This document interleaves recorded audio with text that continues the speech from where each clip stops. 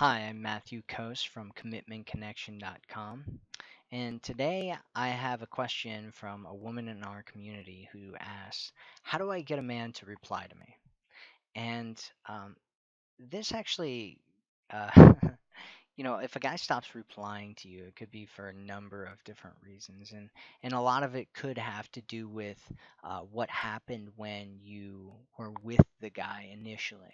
And so the type of impression that you first made when you were with him together, um, assuming that this is over text message, you know, um, if it's over like email or something and this is like a first chat online or something, you need to be interesting or give it send them a compliment or something. That usually works. But if it's over text message, then a guy might not be replying for a number of reasons, and one of them might be that he just didn't leave that good of an impression on him when you first met him, even if he got your number or whatever. Another thing could be that life just got in the way.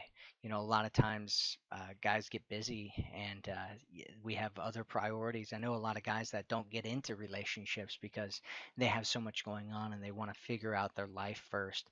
And sometimes there's guys that they want to figure out their life with a partner, and there's some guys that don't. And so life could end up getting in the way.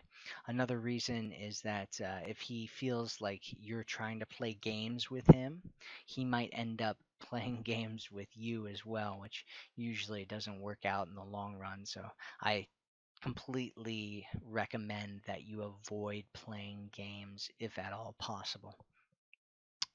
Another reason is that maybe he lost interest in you. That happens all the time.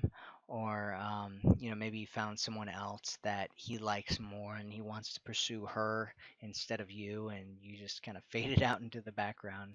I know that sounds bad, but it happens all the time. And then the last kind of reason here that I have is that he may not think that you're actually interested in him, even if you send him a message. Sometimes, guys feel like you're not really interested. If a guy feels like he's going to end up in the friend zone with you, if he feels like you're not actually sexually attracted to him, he may just end up uh, just disappearing on you because he doesn't. Guys end up in the friend zone all the time. It happens over and over and over again to so many guys out there, and the last thing that a guy wants is to end up in the friend zone again. So if that ends up happening, if he thinks that he even might end up in the friend zone with you, he might just not contact you back ever again.